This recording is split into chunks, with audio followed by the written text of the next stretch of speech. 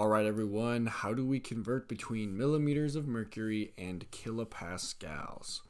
So millimeters of mercury and kilopascals are two different units of pressure. So if you want to convert between those two units, you need to know the relationship between those two units.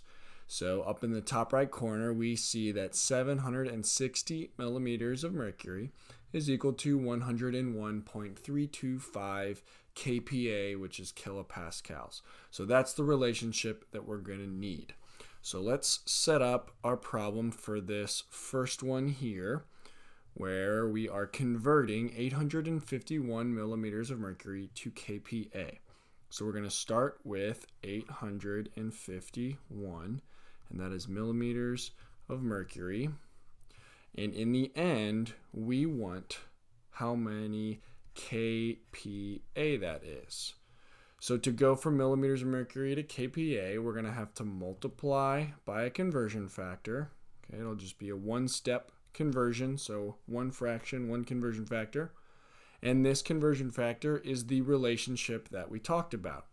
Looking at our units, though, millimeters of mercury is going to be on the bottom, and kPa will be on top. So then we can use that relationship where 760 millimeters of mercury is equal to 101.325 kPa.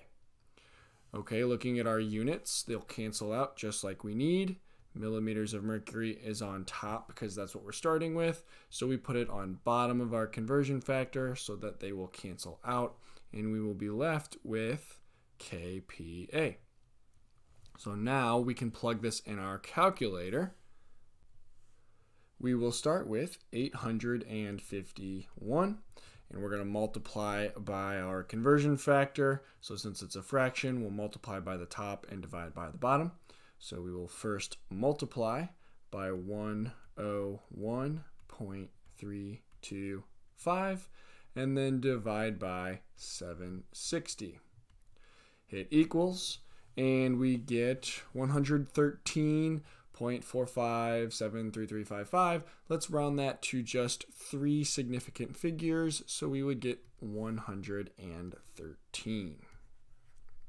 All right, what if we're going in the opposite direction? What if we're going kPa to millimeters of mercury? So in this problem here, if we have 98.4 kPa, and we want to go turn that into millimeters of mercury, it'll be just like above. We're going to have one conversion factor. This will be a one-step conversion. But we're going to have kPa on the bottom, and we're going to have millimeters of mercury on top. Again, so our units cancel out in the way we need them to. So we're going to use the same relationship up here for these two units, except we're going to have 101.325 kPa on the bottom, and we're going to have 760 millimeters of mercury on top. So that conversion factor is a reciprocal of the conversion factor we used above, and that's because we're going in the opposite direction. So looking at our units, our kPa will cancel out, and we will be left with millimeters of mercury. So now we can plug this in our calculator.